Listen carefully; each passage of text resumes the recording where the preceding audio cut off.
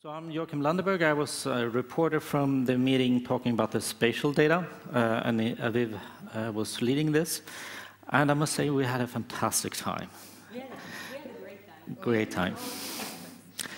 So I thought of just shooting this off with some introductory notes. What is spatial? To give a context of the context. And the idea is obviously the Human Cell Atlas. We want to aim for building an atlas, and an atlas is based on maps. So going from a Google view of it down to the tissue and down to this tissue cells and types. And we tried to span all of that within this discussion, which was very broad. And I just made I went into the report from the London meeting, what it said about spatial technologies, and that was some 9 months ago.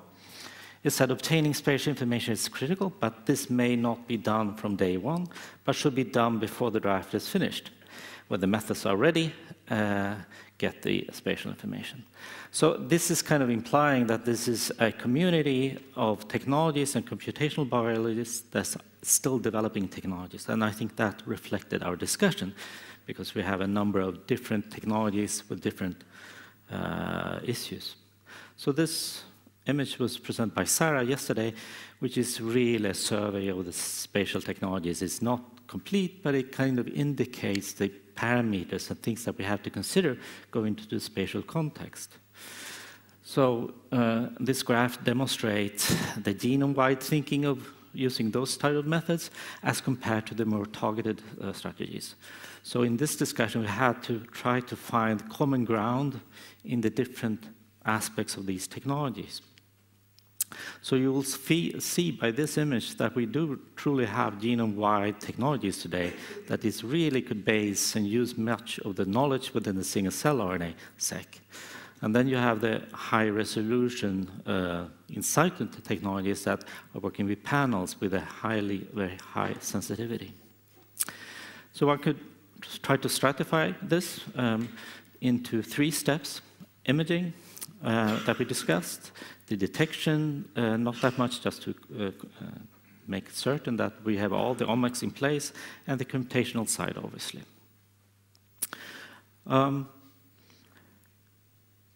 In terms of imaging, this is a new challenge for the molecular biologists to grasp that type of technology, and there's been quite a bit of work on that side. And that was brought up in this discussion.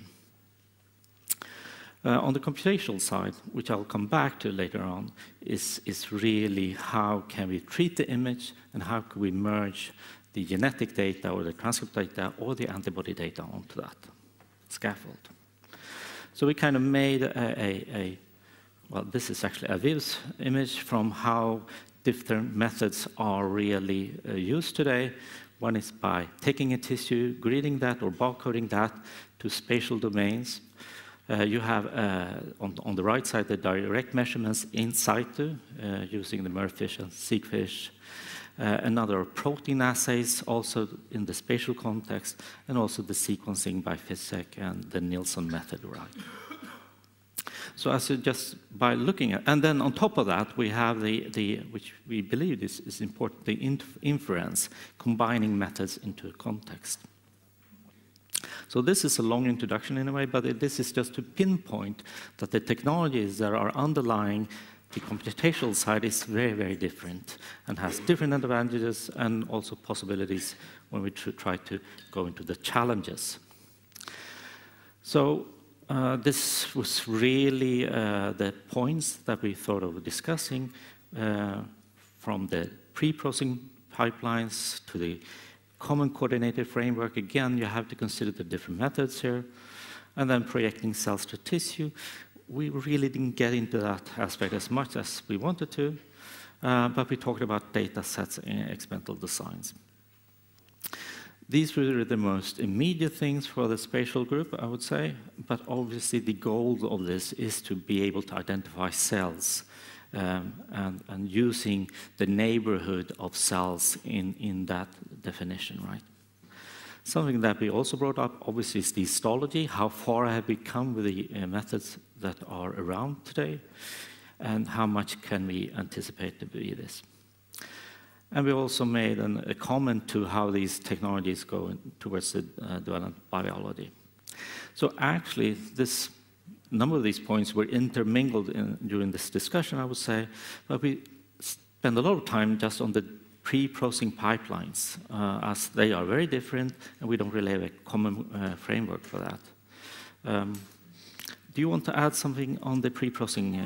I'll add on the pre-processing pipeline that there was a lively discussion on the need for several things. The need for validation or ground truth or gold standards, and that there is quite a lot of information because spatial information has been collected for the past 150 or more years. Actually, if you go back to the development of the microscope, you have to go back to the 1600s. So there's a lot of fiduciary information by which we can compare, and that's needed, and it needs to be taken into consideration. That there is the need for using computational methods, both ones that are more model-driven and ones that are more based on machine learning with some maybe supervision to some extent, and that there is a lot of effort on segmenting cells, but that it might also be important and useful not to wait for perfect cell segmentation before doing some other things. That it's important to figure out cell segmentation, but we might be able to work with data that's less than perfect in terms of cell segmentation for some of the questions. That it is important to have software, because there isn't as much right now, and to have data that's available, because there isn't that much right now. We could come back to that later on. And the fact that there are many different techniques, and maybe measuring with multiple techniques will help with the pre-processing, but there are also a lot of specific pre-processing that has to happen for each individual technique in its own right. Some things can be very difficult for one technique and easy for another, and vice versa, or just difficult in different ways for different techniques. I think those were the key points around pre-processing. We did spend a lot of time on that, and that very much reflected the fact that it's the roadblock. If you can't pre-process the data, there's really no downstream from there. So everyone is worried about that. So then we come into the definition or the learning of a common coordinate framework. Working with tissue, we need to have a framework to be able to compare between different labs, but also between patients or individuals, and also within a tissue organ. And that is really underdeveloped, I would say. The landmark work has been done by the Allen Brain Atlas project that has been doing these kind of coordinated frameworks for the mouse brain. And that has been then done to avoid genetic variation and using inbred mouse. And possibly that is something that will be hard to replace using human tissues, although there are a number of things that we can learn from that process. But I think this is really an area where we have to do much more development as the human cell atlas progress. Do you want to say something more on that? We heard two interesting things. In addition, first of all, that for gross anatomical structures, there's a lot that was learned in the MRI community over the years, and that's why we could probably feel comfortable there, but we have to engage with that community, I would say. I don't think there was an MRI person in the room. That's my summary. And there was an excellent set of comments from an astrophysicist, either a former astrophysicist or current astrophysicist, I wasn't certain about that, about how to do nesting in coordinate frameworks and how to work with multiple maps that are nested one with another. And again, it highlights a community for us in astronomy and astrophysics that could be extremely valuable for the cartographers of the cell atlas to engage with. And that in histology, because of and that was also in the context of segmentation and pre-processing, that because of digital pathology for histology purposes, which is a very vibrant field right now, everyone in the room that has experience in that and in approaches from deep learning and other areas of machine learning felt that that would be comfortably addressable. And all I said actually in that context was to quote Ed Lane, who's from the Allen Institute but is not in the meeting now, but who said that it's kind of the piece in the middle that's very difficult. No one had a solution on the spot for the difficult piece, but that in the histological level, it's probably okay. In the gross anatomical level, we can probably figure it out because people have already.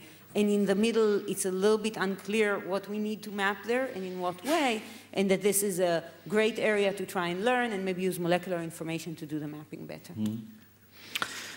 And then we came to the subject of projecting cells to tissue, which is super interesting, obviously. But we kind of concluded, I would say, that there are so many methods out there, and they are truly complementary, that we could actually take advantage of the single cell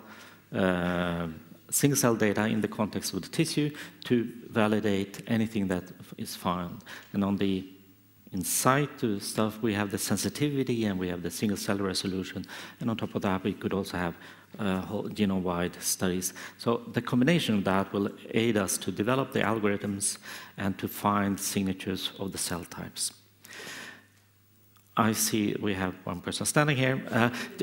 Yes, so the data sets and experimental. So we kind of concluded that there are so many things out there that we need to try to consolidate, well, whatever, you understand what I'm saying. Because we have to have more data sets available for the computational community to develop and also to make these inference studies on data sets that are common to multiple platforms. And I think that's a very important take-home message, is that we have to coordinate ourselves better to be able to address the spatial context with these technologies. Questions? Questions?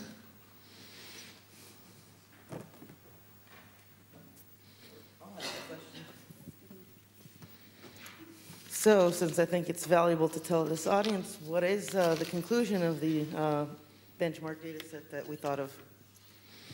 Okay, so there was a long wish list. I'll try to reconstruct from memory. We told the audience that they can come up with anything they wanted.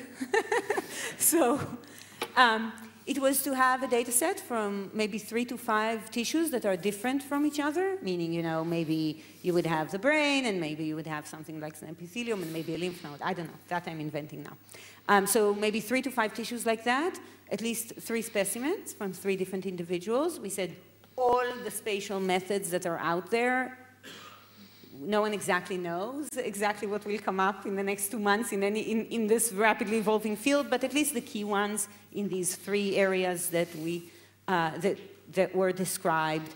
And the data all available online, both in pre-processed form, based on the current standards for processing any particular data set, and in raw form, for those who want to delve into the pre-processing in an appropriate data platform that they can access it in. And the ability then to try and compute on it and see what the community can come up with. It seems from initial discussions with at least the key method developers that there was some receptiveness to the idea of doing a small number of specimens on a small number of tissues for this purpose.